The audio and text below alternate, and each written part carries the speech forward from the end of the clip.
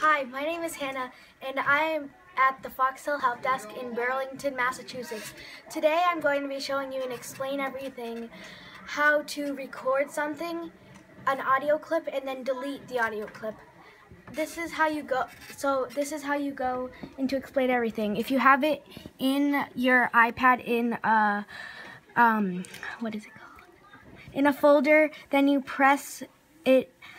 And then you explain everything, or you have to press one of your things that you already made.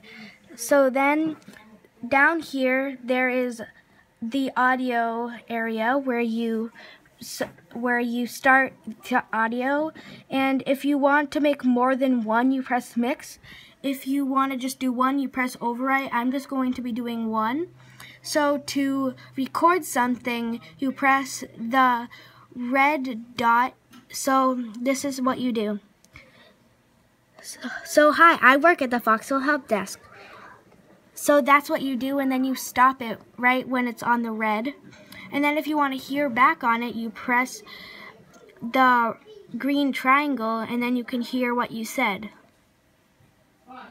So hi, I work at the Fox Hill Help Desk. And then it stops. So then you open up this little thing that has all the numbers of how many seconds you've done. You press that, and then if you want to delete it, you slide it all over like this, and then you tap on it.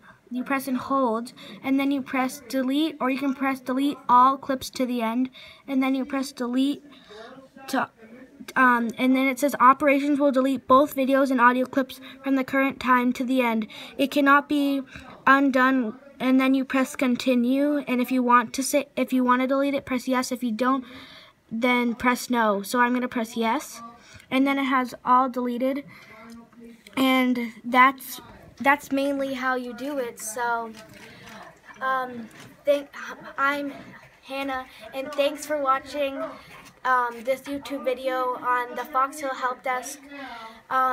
Thanks for watching. Please subscribe.